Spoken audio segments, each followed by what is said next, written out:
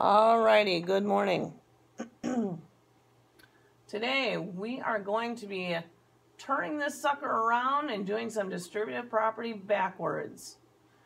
Alright, so now they want us to take, we can make this 66 plus 55 look like this. And it's 11 times 6 plus 5. So the sum of 6 and 5 times 11. So here's how. You have to find the least common factor. So if we want to do 24 plus 56, actually I'm going to be honest with you, any factor would work.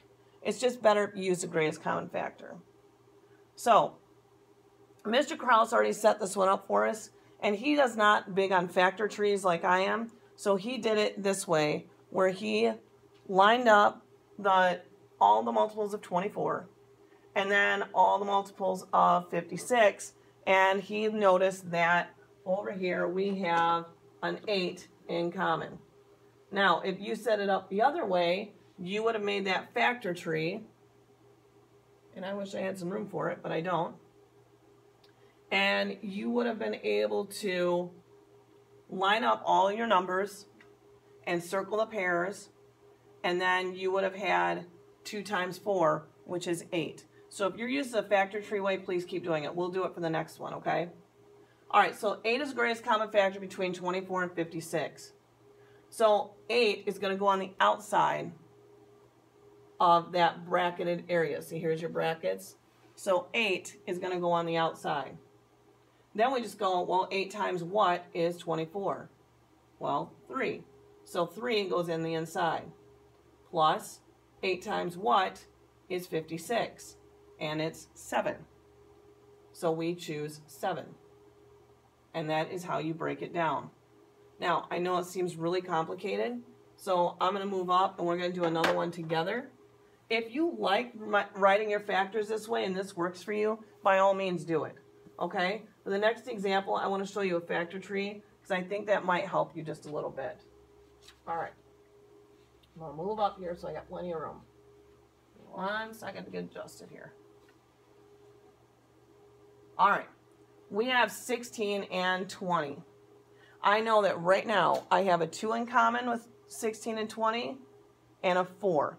But I want to show you that factor tree again because we worked so hard on those. 16, if we break it down, it would be, we could do 4 times 4, 2 times 8, lots of different choices. I'm going to do 4 times 4. I'm going to break it down again, and I have 2 times 2 and 2 times 2. And since they're already at the bottom, I don't even need to draw arrows down. They're all across, they're all prime. I'm done with that one. 20. I have 5 times 4. 5 is prime, he can go to the bottom. 4 can break down into 2 times 2. They're all prime, I'm all done. All right, you need to make sure you pause so you can take this tree down. All right, now I'm just going to line them up. I got 16. 1, 2, 3, 4 2s. 1, 2, 3, 4 2s. I've got 20. I've got 2 2s. I can line those up. And I've got a 5. And that 5 doesn't have a partner. He's got to go over here all by himself. All right. Now I'm just looking for pairs. So how many pairs do I have in that? How many pairs do you find in 16? I should have written that 20, my apologies. In 16 and 20, how many pairs do you have? Well, I can see I've got a pair of 2s, and I got another pair of 2s. And what do we do with greatest common factor? Multiply the pairs. 2 times 2 is 4. So my greatest common factor for 16 and 20 is going to be 4. All right, so I got my greatest common factor. Guess what? He goes on the outside. He gets the number 1, A1 spot on the outside of my brackets. He's all by himself because he is the best.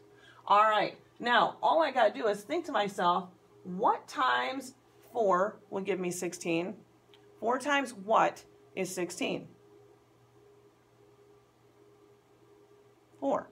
So 4 gets the spot on the inside. 4 times what is 20? 5. 5 gets this spot. And that's it. Because if you think about it, now if you do your arrows to double check, 4 times 4 is 16. 4 times 5 is 20. It all adds out. It checks out. It is correct. Okay? It's taking the numbers and breaking them down backwards. All right? Now, again, you don't have to use the greatest common factor, but it does help. It makes it an easier problem. That's why they tell you to find the greatest common factor.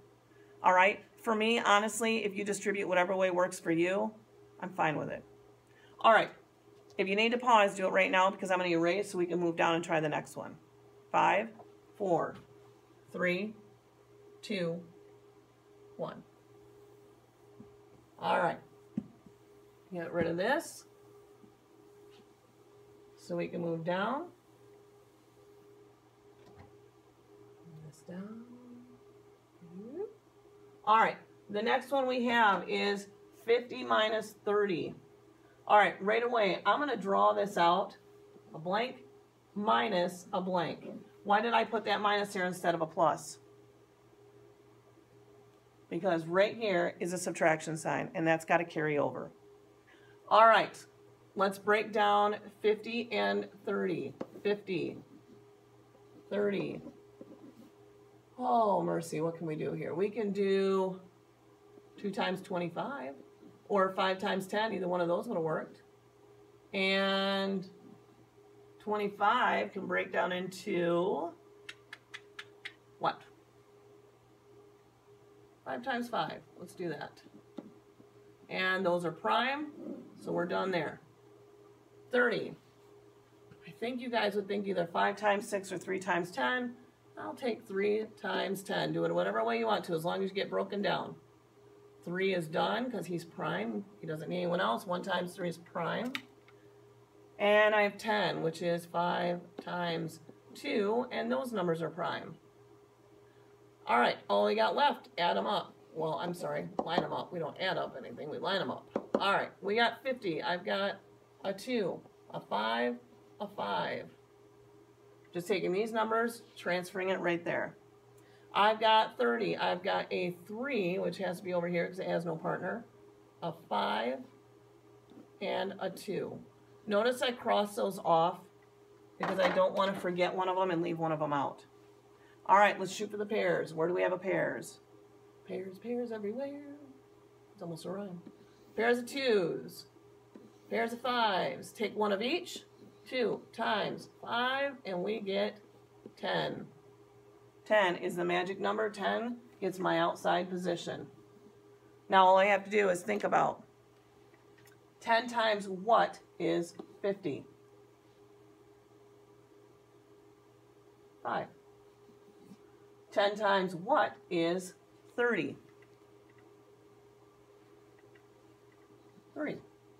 And if you go and did this backwards, you would have, arrow over, 10 times 5, 50.